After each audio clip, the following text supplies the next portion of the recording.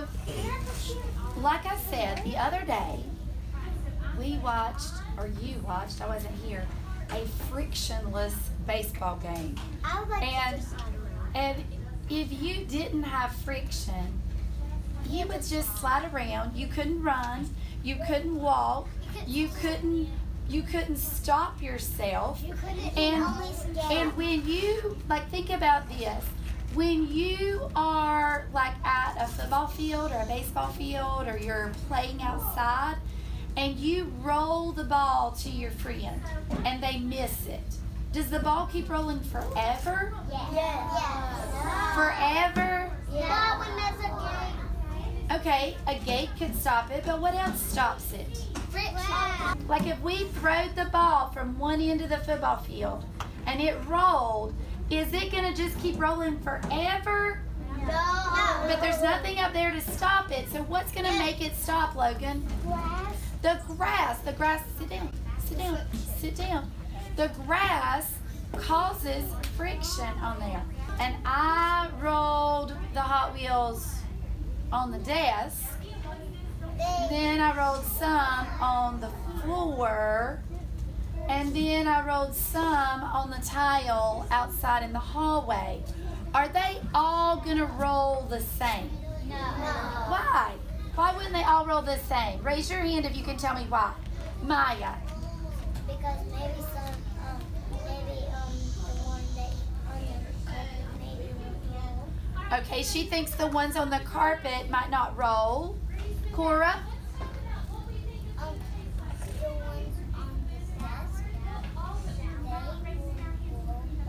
They will roll. Yeah, they will. Okay, she's saying that the ones on the desk will roll, but the ones on the floor she thinks won't roll. Emma, what were you going to say? If you put it on the tile, then it'll probably go fast because it's kind of slick. Okay, so she used a good word. I like the word that she just used. She didn't just tell me that it will roll on there. She kind of told us why, didn't she? What word did she use that kind of told us why? Slick. So if things are slick, that means that there's not as much friction. So when things are rough, like the carpet, then there's a lot of friction, right? So here's what I want you to do. I want you to look at the bottom of your shoes. Just flip your shoe over so that you can see the bottom of yours. Now, some of your shoes have what's called tread on them. And if you have tennis shoes on, your tennis shoes have a lot of tread. Even my dress shoes have tread on them.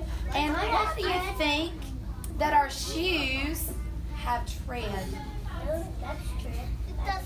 Why do you think that they have tread? Because they stop. You go to the bathroom. Look. Go. Mine has fuzzies on. Okay, they have a little fuzzy on them? They do. Mine has a fuzzy. No, yours doesn't have fuzzy. Okay, so his has bumps.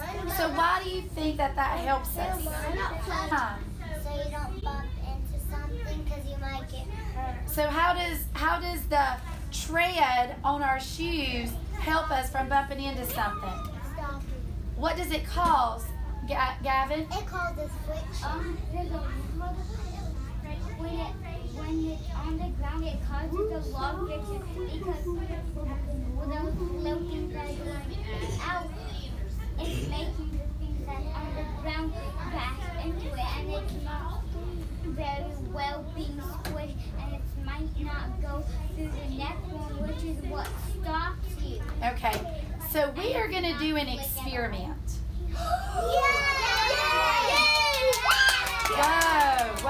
Whoa. There are rules for experiments. Now, experiments are not playtime, right? They're time for you to learn. So we have to pay attention to what's happening. It's not just to play. So here's what we're going to do. We are going to start off, we're going to almost play follow the leader is almost what it is. And so I'm going to be at the front of the line, And you are going to do whatever I'm doing, which means then you have to do whatever the person in front of you is doing. And we are going to practice and feel what it's like on different surfaces to drag our feet. And so we're going to basically, we're going to walk from this side of the room. So we're going to line up like we were going out this door. And then we're going to walk all around this room, out into the hallway, and back out this way. And you are going to shuffle step all the way. So I'm going to show you. So you're going to shuffle step with your feet. So you are not going to pick up your feet to walk. So if my feet are on the ground, I'm not going to pick my feet up to walk like we normally do. I'm going to shuffle my feet. Like think about an old lady or an old man and they can't walk very well and they're shuffling their feet. Now, some of you will feel that your shoes, it's going to be easy to shuffle step. Some of you might say, oh my goodness, this is so hard. Like I can't make my shoes move because they have too much friction and they're holding my feet still on the ground and they're not letting my foot move enough. So what I want you to do is stand up, line up in line order, just like. Okay, so tell me while we're doing this. We're gonna shuffle our feet. And what are we gonna see? What are we gonna learn? How it feels, and if we have a lot of friction or just a little bit of friction. So when we get back, that's what I'm gonna ask you. Is everybody ready? Yes. Okay. Go.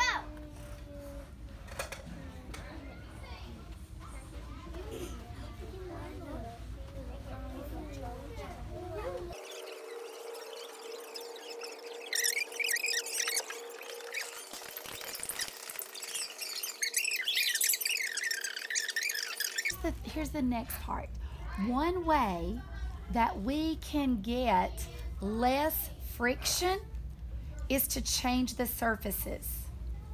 So that's going to be the next part of our experiment. And I have these plates.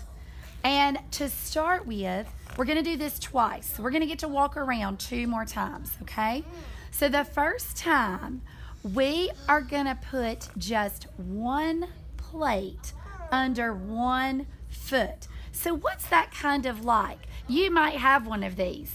It's kind of like being on a what? Who has one? Do you know? I don't know. It's not a skateboard, but like a scooter. Because a scooter, you put one foot on it and you push off with the other foot. Well, that's kind of like what you're going to do here. You're going to put one foot on the paper plate and you're not going to be able to pick that foot up. So you can only walk with one foot and slide the other one. So this time, we're not going to be shuffle stepping.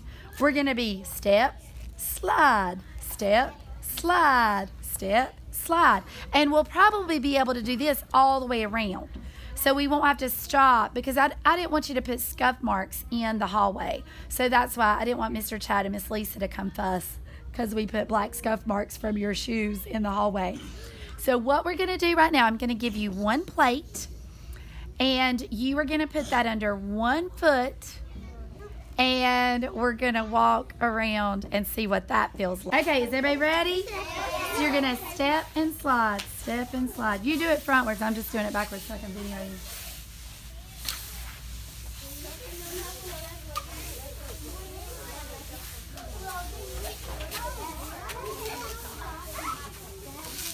Keep going forward.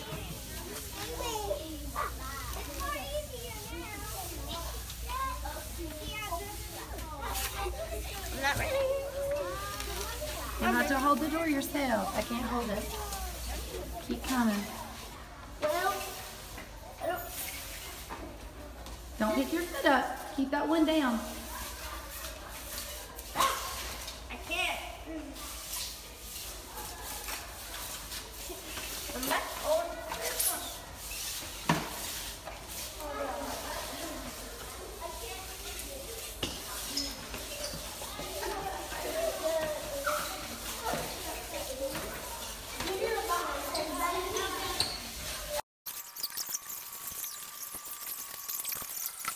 Okay, so now tell me what you noticed. Tell me what you noticed when you were walking with one, you have to raise your hand, with 1 foot on the plate and 1 foot off. What did you notice, Ying Kong? Emma? That was kind of slick on your foot, but not the one that you were walking with. Okay, that one of them was slick and one of them wasn't. Cora? It's actually pretty hard. Which one was harder?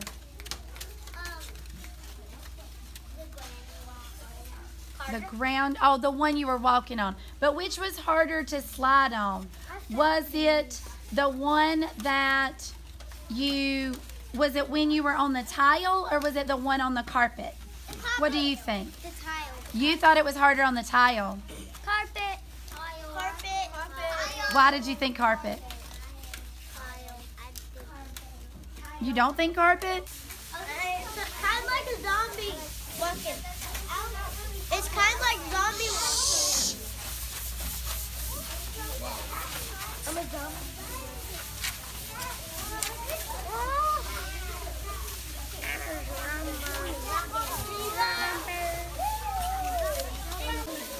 Stop at the end, Cooper.